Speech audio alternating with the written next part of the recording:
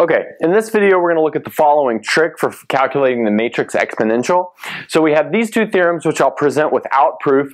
The proofs aren't too bad, but really we want to just get to the meat of it, which is computing the matrix exponential in the cases when they're non-diagonalizable and maybe you've got a larger matrix and you haven't been exposed to something like the Jordan canonical form. And even if you have, this is like sometimes a bit easier than going through the process of calculating that Jordan canonical form. Okay, so now let's see what we've got here. If A is an n by n matrix, then we can write e to the ta as this descending sum. So alpha n minus 1, t to the n minus 1, a to the t n minus 1, all the way down to alpha naught times the identity matrix. And the important thing here is that these alpha i's are functions of t, so they're not numbers. And then if lambda is an eigenvalue of Ta, and it's important that it's an eigenvalue of Ta, and it's of multiplicity k, then e to the lambda is equal to this following thing. So we have the derivative with respect to lambda, the jth derivative of this polynomial we'll call r theta. So it's kind of the same thing as what we have up here, except we've plugged in lambda for t and the a's are gone. And so alpha sub n minus 1, lambda to the n minus 1, all the way down to alpha naught. And so that's equal to this e to the lambda, and that's true for all derivatives j from 0, so the original polynomial, up to k minus 1. Okay, so in this video we want to look at this following example. So we have this matrix, 3 by 3 matrix, so it's 3, 1, minus 1, minus 6, 8, minus 2, minus 5, 3, 3. And we're going to skip some of the steps involving just like normal routine calculations. But that being said, we're going to do everything that's kind of new outlined by these theorems. So maybe the first thing to do would be to calculate the eigenvalues, and you can do that by looking at the characteristic polynomial. So let's just recall that's the determinant of xi minus this matrix A. We set that equal to 0. We get that the eigenvalues of A, which I'll call lambda hat, are 4, 4, and 6. So we've got 1 of multiplicity 2, it's 4, and then we have 1 of multiplicity 1, and it's 6. And I'll just like give you the information. This is non-diagonalizable. So that means this thing has algebraic multiplicity 2, but only geometric multiplicity 1. And this multiplicity over here is talking about just the algebraic multiplicity. Okay, so now what we want to say is, maybe we'll say lambda equals 4t, 4t, or 6t, and this is as an eigenvalue of Ta. So the eigenvalues of A and Ta are related in that way.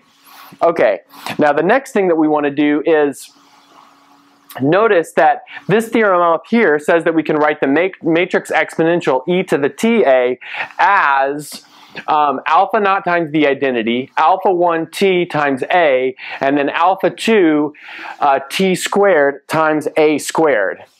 So that means we only have a quite short sum in order to find the matrix exponential of this thing. So we have alpha 2 t squared times a squared plus alpha 1 t a plus alpha naught times the identity matrix.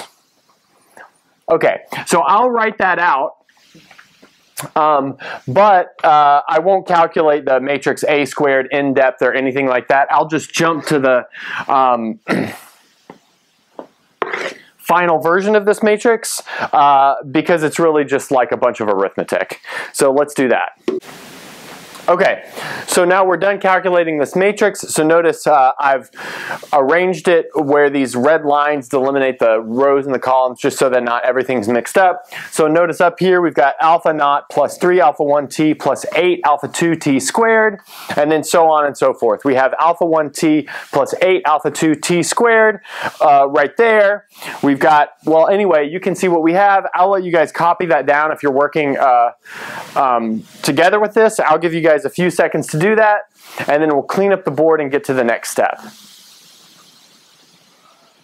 Okay, so now we're ready to do the part where we apply this theorem.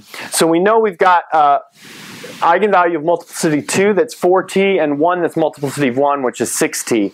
So let's do first the eigenvalue of multiplicity 1, which is 6t, but before we do that, we need to look, in this case, our polynomial r lambda is alpha 2 lambda squared plus alpha 1 lambda plus alpha naught.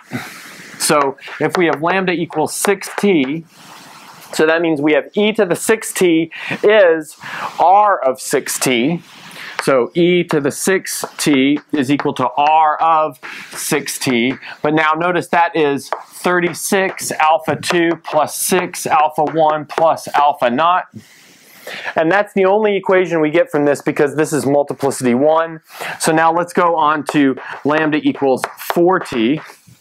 So here we'll get e to the 4t equals r of 4t. So that's going to give us 16 alpha 2 plus 4 alpha 1 plus alpha naught. Okay, and then also we have one for the derivative of r lambda. So that means we also have an equation e to the 4t equals the derivative of r with respect to lambda evaluated lambda equals 4t. So that's how I'll notate this over here. So notice in this case we'll get 8 alpha 2 plus 4 alpha 1. Great. So what this gives us is some system of equations which we want to solve for alpha naught, alpha 1, and alpha 2.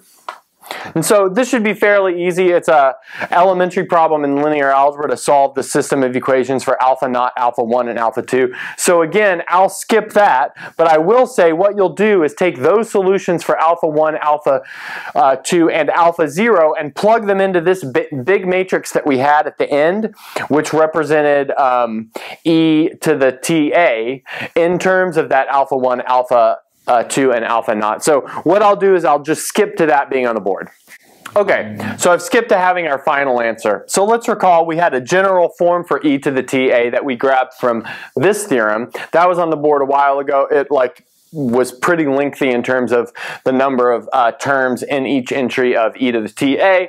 And then we were able to set up an equation to solve for alpha naught, alpha 1, and alpha 2 using this theorem. We set up that equation. We didn't solve it, although it'd be fairly elementary to solve. But once you do solve it and plug that into the original expression that we had for e to the ta and simplify everything, this is what you get. So I won't read off all of these because they're all just like functions of t, and I'll let you just look at them and write them down. But this is a nice, simple way of calculating the matrix exponential. It requires a little bit of work, but it doesn't require you to diagonalize or find the Jordan canonical form.